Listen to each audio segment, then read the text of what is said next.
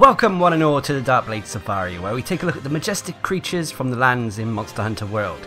In today's episode we're going to be taking a look at the yellow-fanged wyvern known as the Great Jagras, sometimes called McJagger, also referred to sometimes as the Dreadlock Lizard. Found in the ancient forest, the Great Jagras is a fairly low-ranked monster, but is still a threat to anything smaller than it. Hunters will often witness the Great Jagras shopping for its dinner by swallowing the various vegetarian monsters in the area whole. After its supersized meal and in its bloated state, it tends to wander back into the depths of the ancient forest. Here we'll be able to see the Great Jagras regurgitate its recent meal for its young, after which the Great Jagras will depart in search of more food or to rest. When it comes to the pecking order of the ancient forest, the Great Jagras finds itself at the bottom of the table when compared to many other monsters.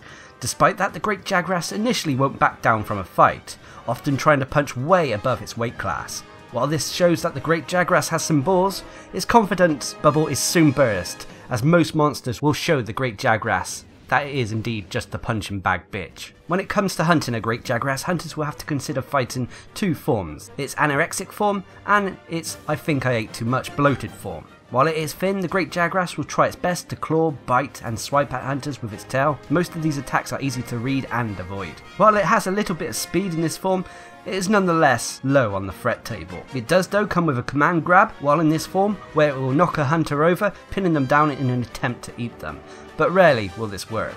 The other form the Great Jagras has is its BBW form. After eating, it balloons to almost double its size. With this extra baggage, the Great Jagras will try to crush hunters under its newfound weight.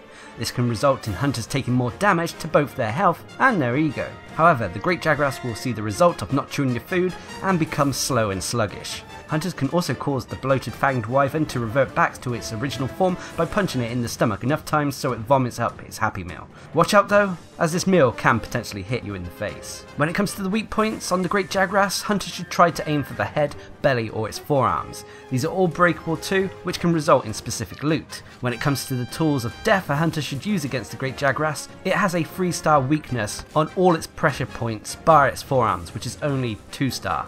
This means that you can go with severing, blunt or ammo damage attacks and still cause pain to the monster. When it comes to the elements, the Great Jagras is weakest to fire with a 3-star rating. That is then followed up by Thunder and Ice at 2 stars, Dragon at 1 and the Water element having a big fat X, meaning that splash attacks won't really work on the Great Jaggy.